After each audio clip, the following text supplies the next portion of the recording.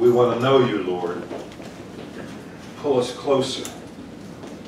We want to walk with you, Lord. We want to be with you, Lord. Help us, God, to know your presence in our lives. Fill us with your Holy Spirit. May your Spirit come upon us and empower us to walk, to live in the richness of your presence, to know your kingdom come, your will being done on earth as it is in heaven. Lord, fill us with the power to walk with you. Help us. Help us to believe. Help us to live and know that you are with us always in the power of your Spirit. And it is ours when we surrender to you. In Jesus' name, amen. Well, I've entitled my sermon today, Order My Steps.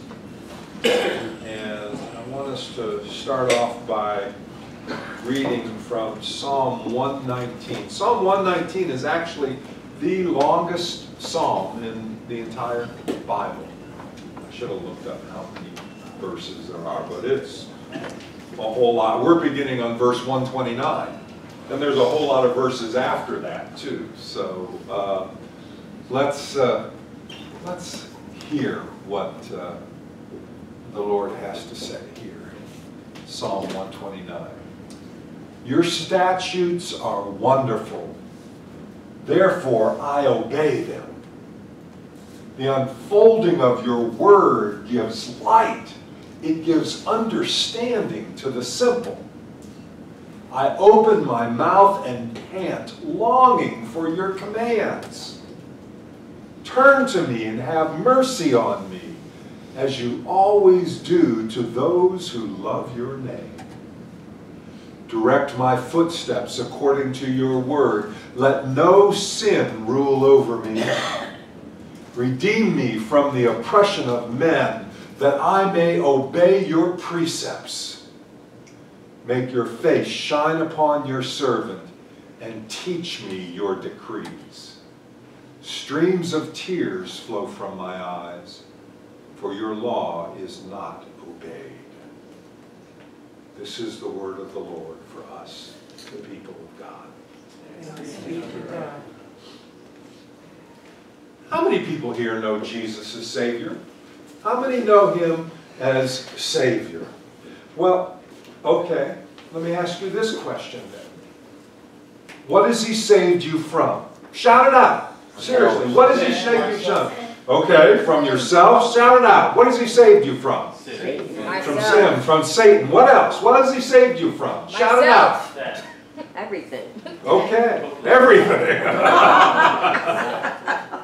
Okay. He saves us from darkness. The unfolding of your words give light. He saves us from ignorance. He gives understanding to the simple. He saves us from condemnation. Have mercy on me as you always do to those who love your name. He saves us from injustice. Redeem me from human oppression, that I may obey your precepts. All right, let me ask this question then. How many know Jesus as Lord? How many here know Jesus as Lord? Who can explain to me the difference between knowing Jesus as Savior and knowing Jesus as Lord? Anybody? Who can explain the difference there? I can be rescued by someone, but it's not the same as me then telling them that I owe them and that I am going to serve them. And then you're going to serve them. You can be rescued, you can be saved by someone, but that's not the same as serving them and following them. Jesus is both Lord and Savior. He saves us from our sin. He saves us from our personal sin, helps us stay on track, do the right thing. You know, He has mercy on us for when we have failed and fallen off the path. He saves us also from the sin of society, the sin of our culture, the sin of our institutions. Direct my footsteps according to your word, so that no sin rule over me. Not only our own sin, but the sin that is foisted on us sometimes, the sin that is directed to us, you know, the sin that of others, of society, that sometimes oppresses us. Let me get touchy here, because it's sometimes we don't talk about this always in society. Our society, I don't know what it is, but we have a difficult time sometimes talking about racism.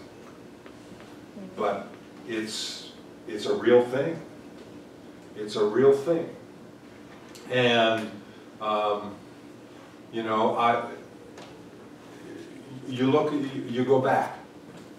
go back to slavery, and that was the sin of some individuals probably that started all of that, but it became institutionalized. It became something that the society, for a large part, accepted. That society was foisting sin upon the rest of society. You know, the African Americans were the ones who really suffered the brunt of it, but everybody that supported that system, you know, part of that institution, perpetuated that. What am I trying to say?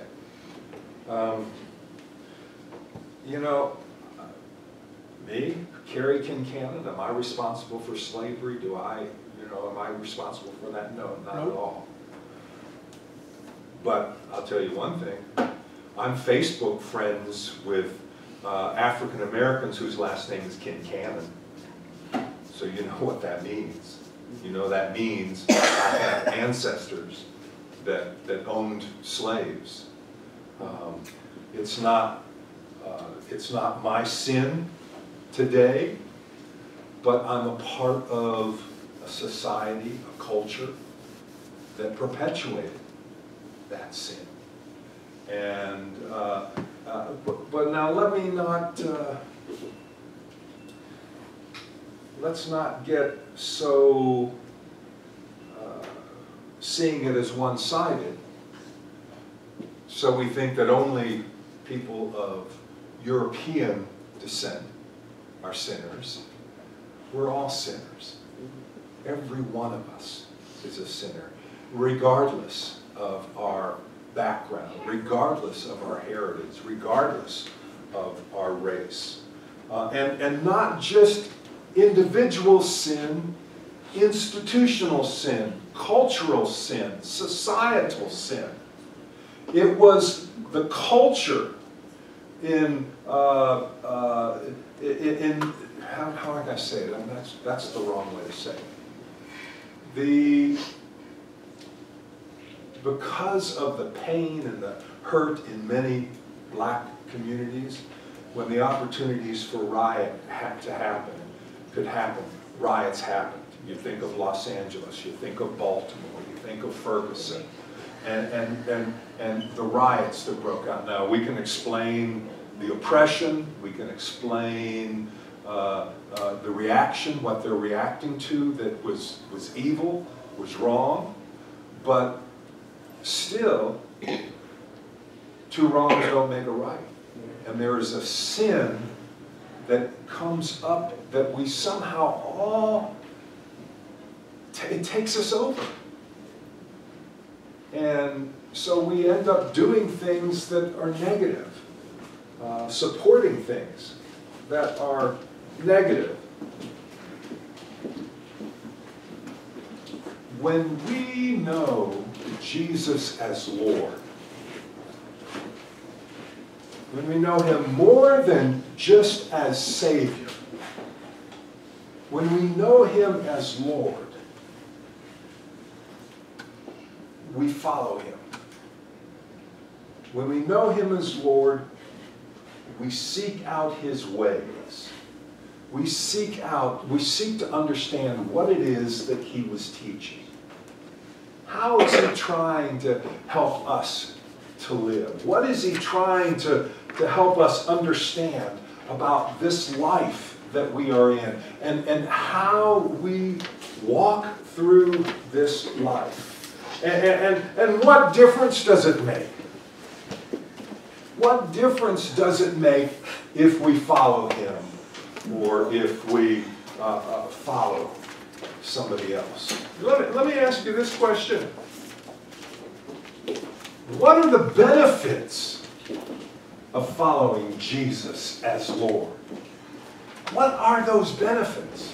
Well, you know, why don't we follow Donald Trump as Lord or Barack Obama as Lord? You know? The ancient Romans followed their leader as Lord. The ancient Romans followed Caesar as Lord. That's who they were trying to serve. That's who they were following. That's who they wanted to know how that person wanted them to live. No, we don't follow. We don't follow anybody as Lord today if we're a Christian other than Jesus Christ. Now, can you honestly say you are trying to follow Jesus as Lord?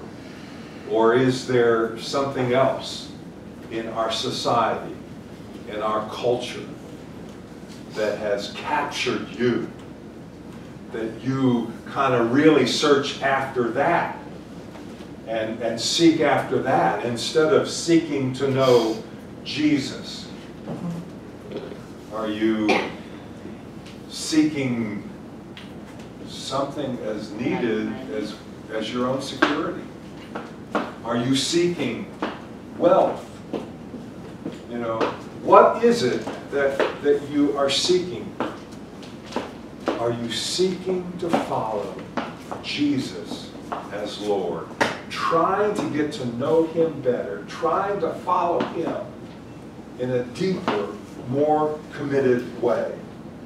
Because you know that in following Him, that's where your salvation is wrapped up.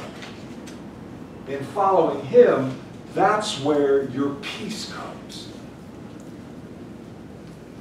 Yes, Jesus gives His salvation freely to everyone who asks, to everyone who says, Lord, come to me. I give my life to you. His salvation will come to you. But what good is it? And do we really hold on to it if we don't at least try to continue to follow Him as Lord? If we're not trying, if we could care less about what God is asking us to do, about how to live, do you really have His salvation? If you're not trying, yeah, we're all sinners. We all fall short of the glory of God. But do we, I don't mean just admit up here, but I mean admit here that I need God to help me walk the straight and narrow, to do the kind of life, to live the kind of life that He's calling us to live.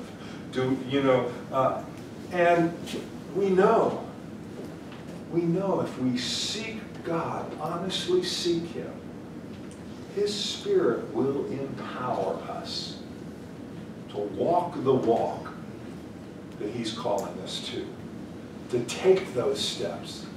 It's not always easy. There are many obstacles in this life, but He can empower us. Let me ask you this.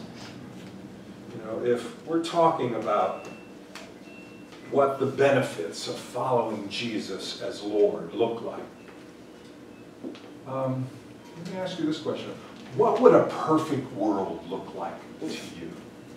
What would a world that was trying to live out exactly what God wants for creation, what would that perfect world look like to you? Anybody? Probably scary. Why would that be? You never know the unexpected. Okay.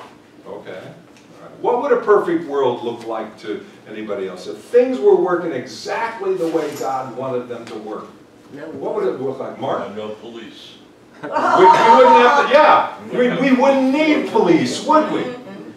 You know, there's an old song by Woody Guthrie I love, and he talks about the hobo going to heaven, and one of the things he loves about heaven is there's no police force in heaven. So, because you don't need it. Yeah, what would a perfect world I say be? worldwide we have democracy, because I think it's the best government that we have right now. Everybody has a choice. It's more Christian than most nations. And I say for us all to be Christian, to exalt God, to live in harmony as much as we can. And that's a perfect world. We'd be living in harmony. Let me throw this other thought out there, though, that democracy is the rule of the people. It's not necessarily the rule of God. That's true. So, and you know, but if everybody was following God, then we would be living in a more perfect world. Right. No right. board. So, yes, okay. Anybody else? What would a perfect world? Is your hand up there, Anna? Universal health care. Universal health care, absolutely. We would have health care. There would be nobody that needed health care that wouldn't receive it in this world. What? No physical or emotional hunger. No physical or emotional hunger. Can you imagine, you know, just if everybody in the world was fed and there was enough food for everybody? Can you imagine what it would be like if, you know, what we were searching for, emotionally longing for, if we had it, if it was here, if it was ours? Anybody else? What would, yeah? It would be like God intended paradise. No famine, no homelessness, no housing, no wars among wars. Paradise. No No pollution. famine, no wars, you know. Yeah, Judy? Everybody would be a minister. Everybody would be a minister. That's right. Everybody. Because that's really what it means to be a Christian, is to be in ministry. Everybody is here living out God's purpose. Let me share this with you. Jesus came proclaiming that this is the time has come. The kingdom of God is at hand. Repent and believe the good news. Jesus is claiming the time has come. This is the time. The kingdom of God is at hand. All of this that you've been laying out there, all of this that you've been saying what a perfect world could look like, Jesus is saying, this is the time. What are you waiting for? Why are you dilly-dallying? the kingdom of God, another world is possible. This world that we know in our fallenness, in our brokenness, this is not God's world. God created it, but we've fallen. God's world is possible. This other way of life is possible. But what do we have to do? What do we have to do to have this way of life? We have to repent and believe the good news. To repent means to reorient our values. In this case, to repent means start living those values of God's kingdom here and now. Don't wait. Don't wait for something else to happen. Start living God's values right now. Start living it in your own life. Start living it in your family's life. Start living it in your church's life. And as much as you can, start living it in your community's life.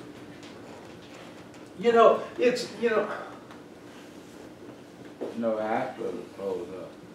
I think that the world's in need of God.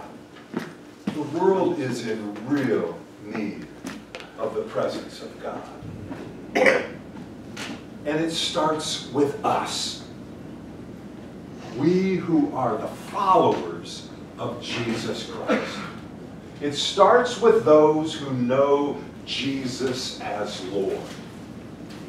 So, how do we know the presence of the kingdom and the benefits of the kingdom? It starts by cleaning our own act up. First of all, are we trying to do the best we can? Are we asking for God's guidance? Are we asking for God's direction in our life? Lord, what do you want me to do? And Lord, order my steps.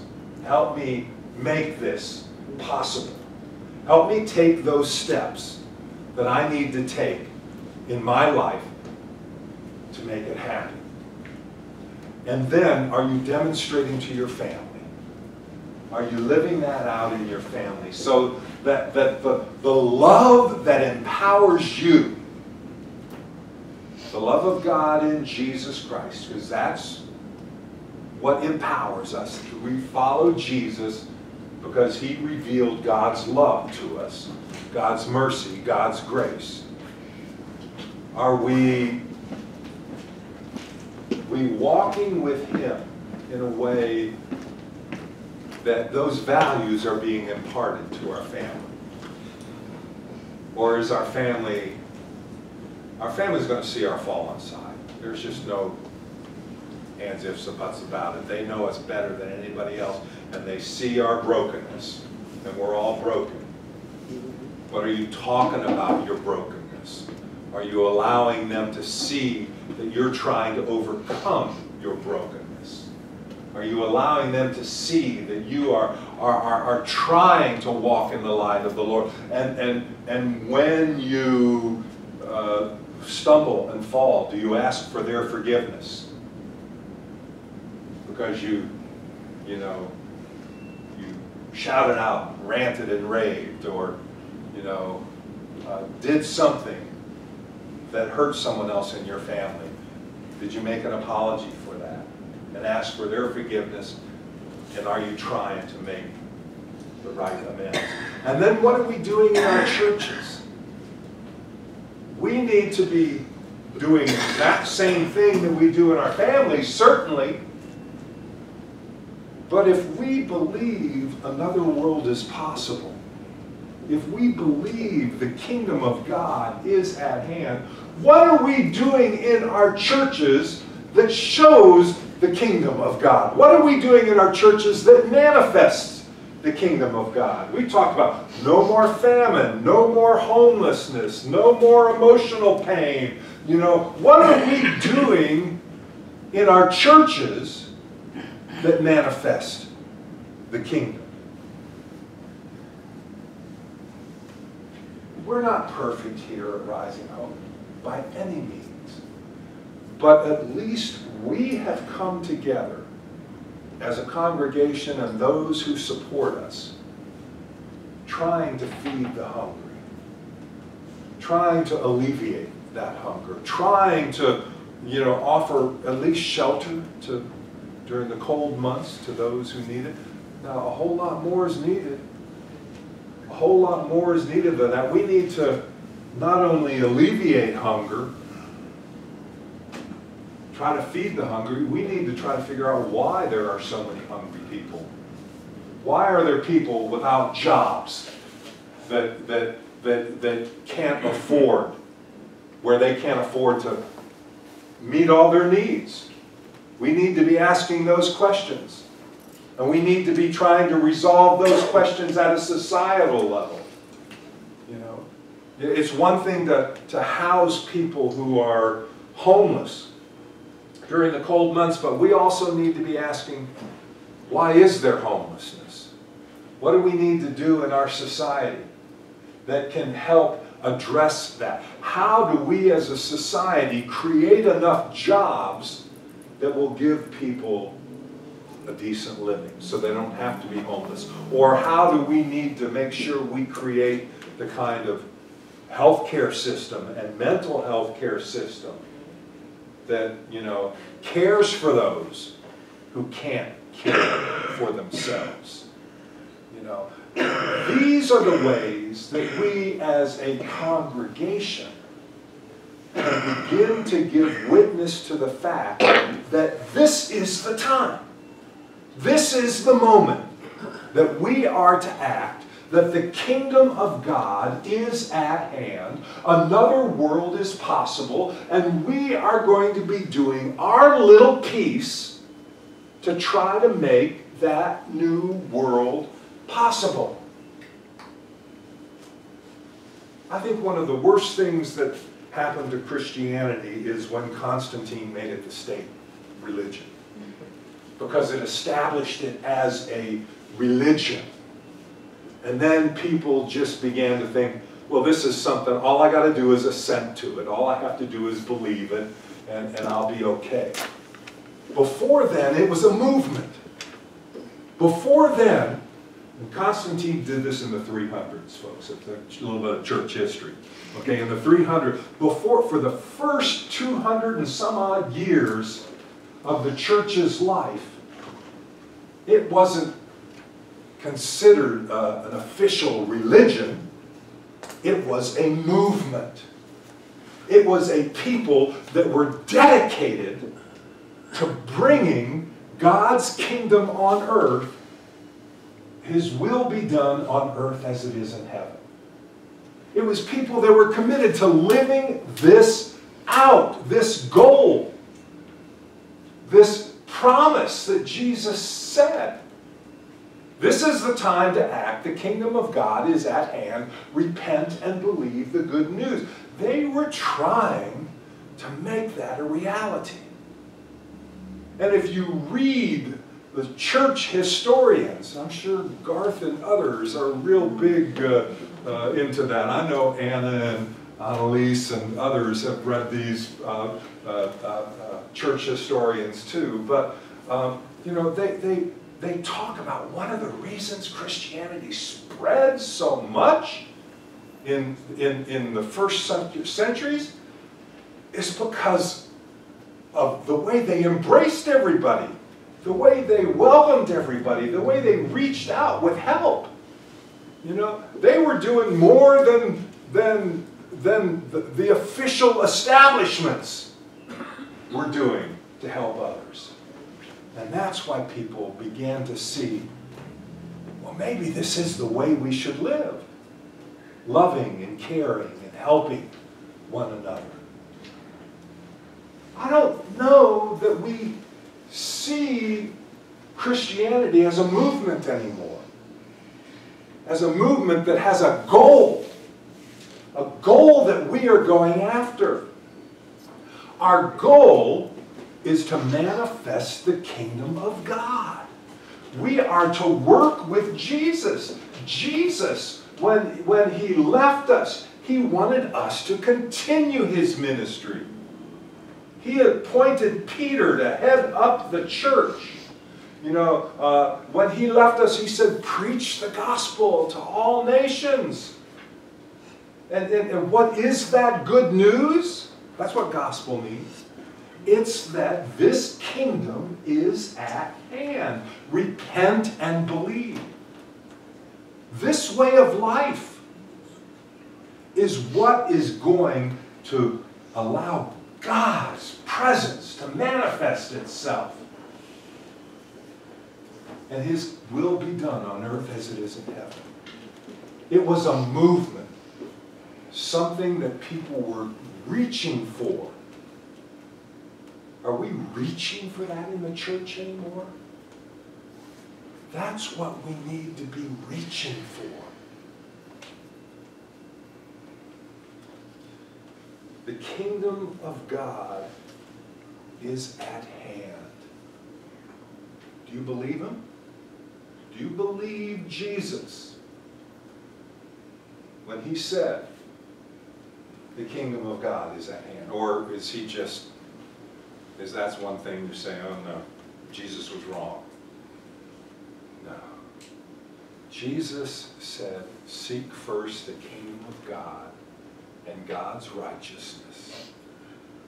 Then all this that you're looking for will be added unto you. Matthew 6. Seek first the kingdom of God. And then this new life will be yours. It will be yours because you're seeking it at your own personal level. The power of the Holy Spirit coming upon you to help you make the changes that you need to make in your life, and seek it at a societal level, a family level, an institutional level. Seek it at every level. And then his kingdom is at hand. This is the time. Repent and believe.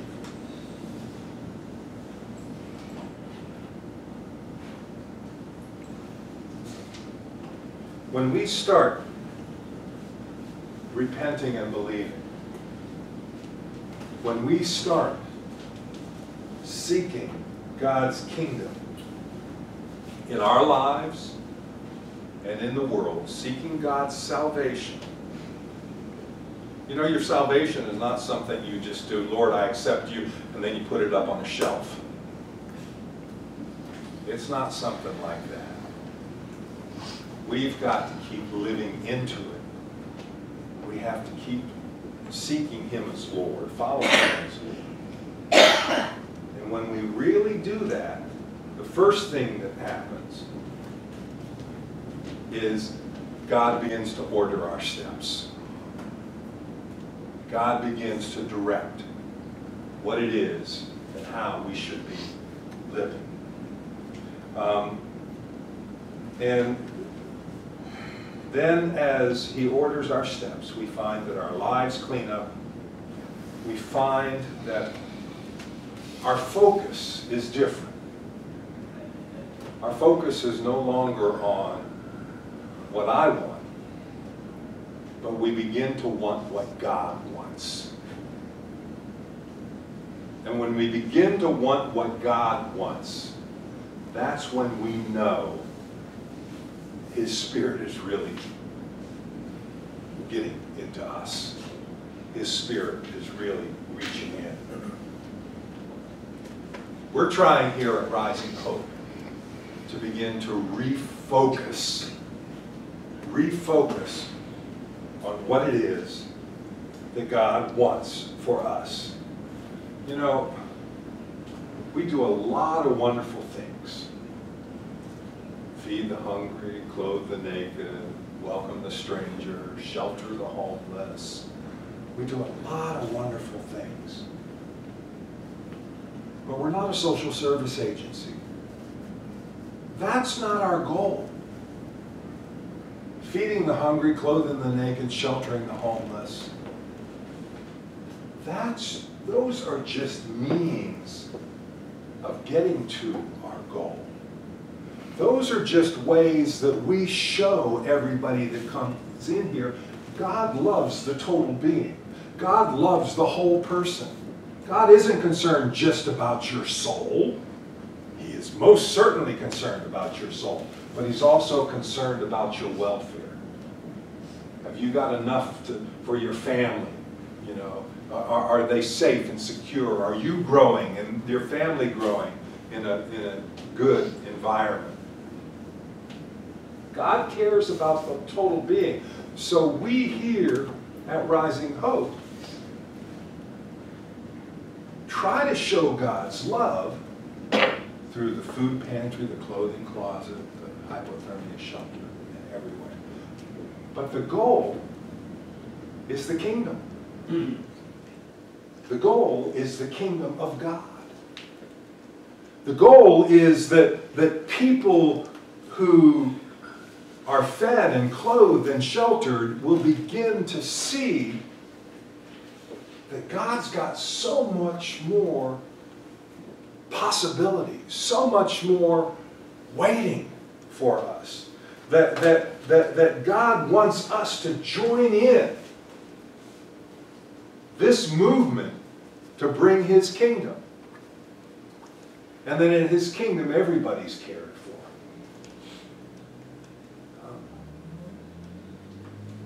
Psalm 37 says, "The Lord makes firm the steps of the one who delights in Him. Though he may stumble, he will not fall, for the Lord upholds him with His hand." We are trying to order our steps here at Rising Hope so that people know the kingdom. So that when someone comes in here, they'll know that we're more than just a handout. They'll know that we're about building something in the community. That what we're about building is the presence of God's kingdom. And that we're all included. God wants us all to be a part of this. That we all have a role in helping Jesus continue His ministry of proclaiming and manifesting the kingdom of God. So we have decided, the staff came up with this, and I've run it by the church leadership. We're going to try to develop, I don't know what we're going to call it, but sort of like refocusing sessions so that everybody understands, volunteers, members, staff, all understand that our focus is on manifesting the kingdom in all that we do. You know, it's not just about, as I said, the food. It's not a success if all you're doing is giving out food to someone. That's a good thing. But we measure success in whether Jesus Christ was revealed. You know, was the presence of the kingdom revealed? You know, and again, I don't mean witnessing, you know, in a way where you have to say, you know,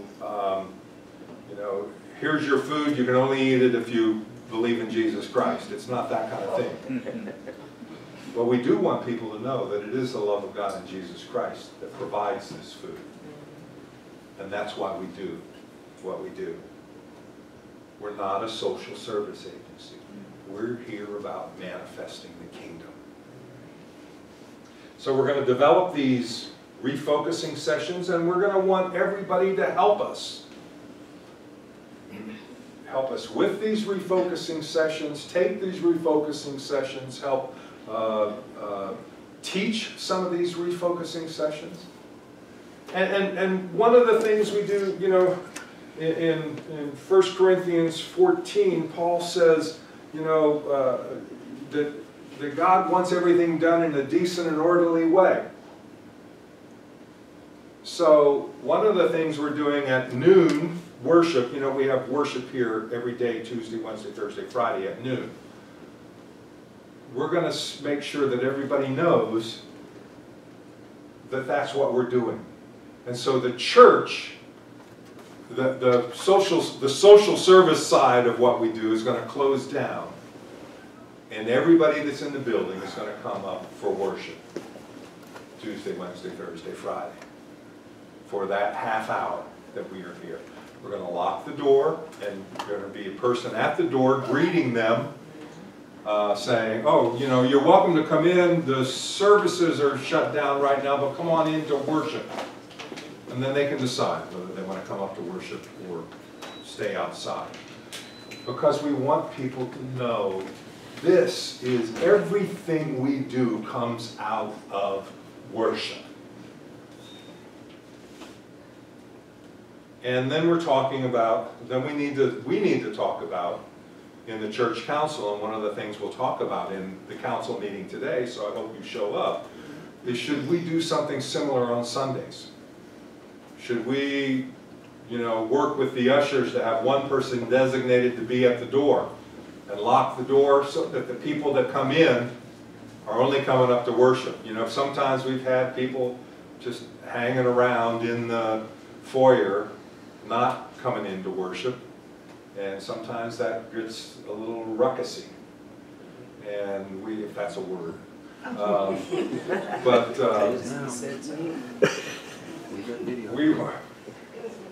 We want people to understand where our focus is, why we're here.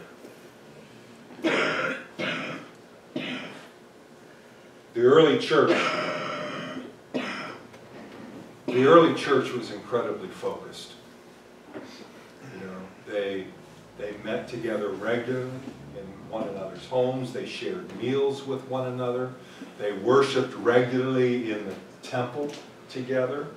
You know, they devoted themselves to the apostles' teachings. They were really concerned about how do we help this movement of moving on to getting the kingdom of God, manifesting it, that they really devoted themselves to the apostles' teachings. And one of the things they did to manifest that was they made sure there wasn't a needy person among them. You know, they expected everybody to be fully committed to what the church was doing. That this is what it means if we're going to be going towards this goal. And as a result, they performed many signs, wonders, and miracles because they were all focused on the same thing. Jesus is Savior. Jesus is Lord. Another world is possible when we follow Him as Lord. It starts with us. The time is now. Repent.